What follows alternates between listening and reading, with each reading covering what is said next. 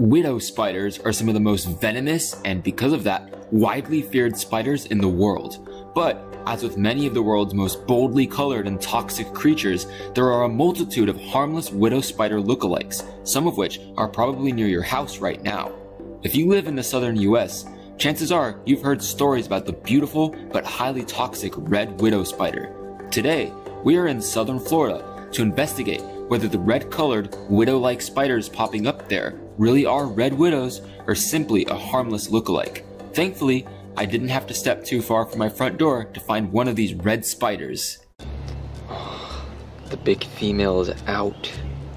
I cannot move this too much because even the slightest little vibration might scare her.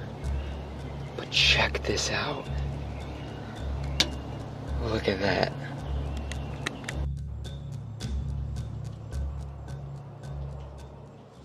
Alright children, this absolutely gorgeous spider that's crawling on me right now is not a red widow like you might think it is, but it is a close relative in a very similar looking species.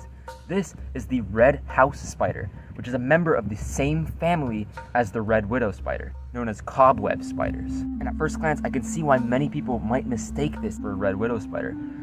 With red legs and a red prosoma, or that first body segment that contains the eyes, as well as a dark opistosoma with little white speckles, the opistosoma being that abdominal segment, as well as having very similar body and leg proportions to widow spiders, and a very similar looking face and eye arrangement as well. This red house spider's resemblance to the red widow spider is really surprising. However, there are a few ways that I could tell that this is not a red widow spider, but a red house spider. First of all, and probably the most obvious, is the habitat difference.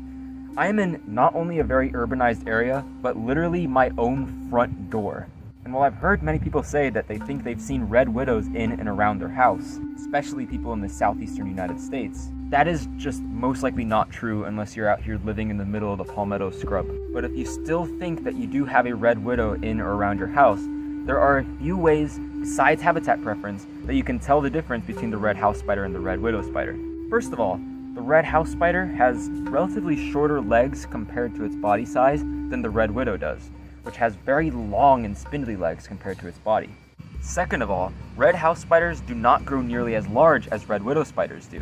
This is pretty much a fully grown female right here, and the females are larger than the males, so this is about as large as the red house spider will ever get.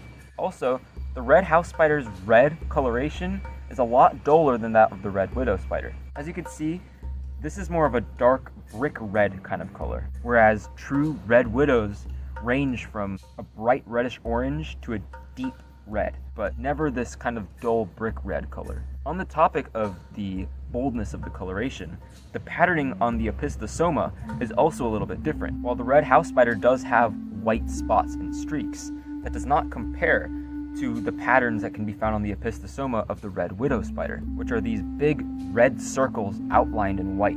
As you can see, there's no red on the abdomen of this spider at all, just black and white. Now the last key difference, and the one that most people seem to be worried about, is the venom toxicity.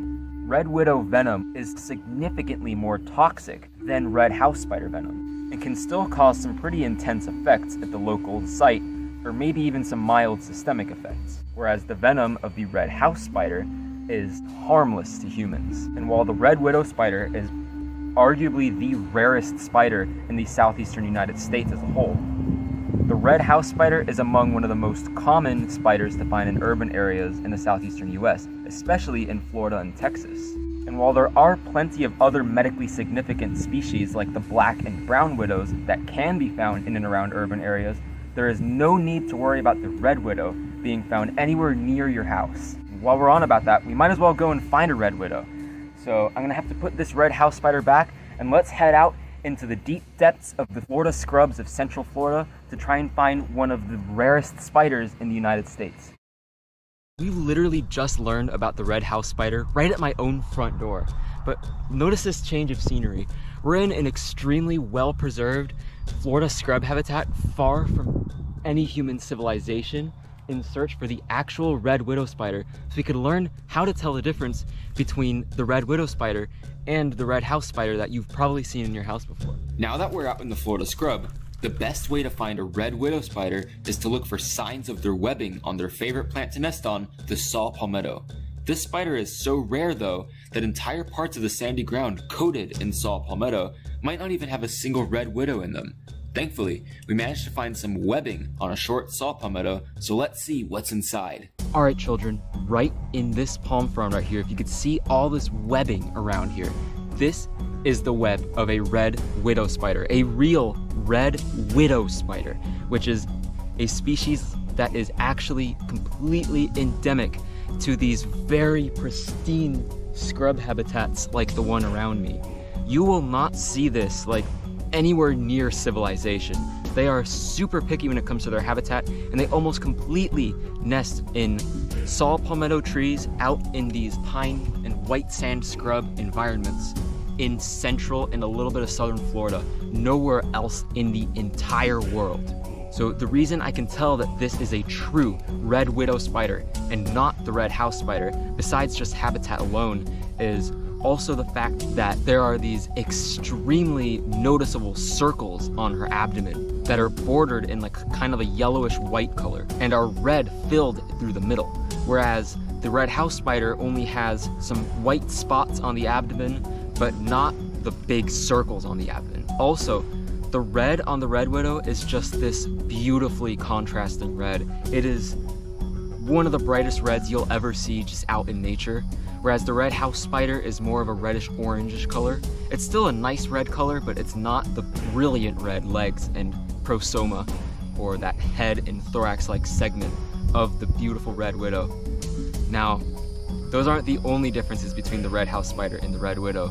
Of course, the red house spider, like I said before, is harmless to humans, whereas the red widow spider has a venom that is comparable in toxicity to some rattlesnake species, which is just crazy to think about. No need to worry, even though I said that the species' venom is comparable to that of rattlesnakes, there is no need to be scared of getting bitten by a red widow because number one, these things are extremely secluded. As you can see, they are very secretive, living in these palm trees, and can only be found in one very specific kind of habitat throughout the entire world. And two, these things are so small, they weigh less than a rattlesnake's venom glands entirely. So this thing has like a droplet of its venom inside of it. The effects will not be as large as a rattlesnake.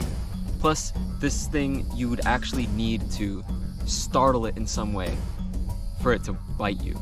Now, even though the red widow is basically a 0% chance to be found in or around your house, there are some other widow species with similar or even more toxic venom than the red widow that can be found in and around houses. But if you think you have a red widow in your house, there is no need for any worries. All right, let's leave this beautiful red widow alone. She actually has egg sacs, so I don't want to bother her too much, but let's leave this absolutely gorgeous spider alone. I hope you enjoyed learning how to tell the difference between the harmless red house spider and the venomous, but still technically harmless red widow. If you enjoyed this video, then make sure to check out this video right here, where we find an actually highly toxic widow species that can be found in and around houses. Enjoy!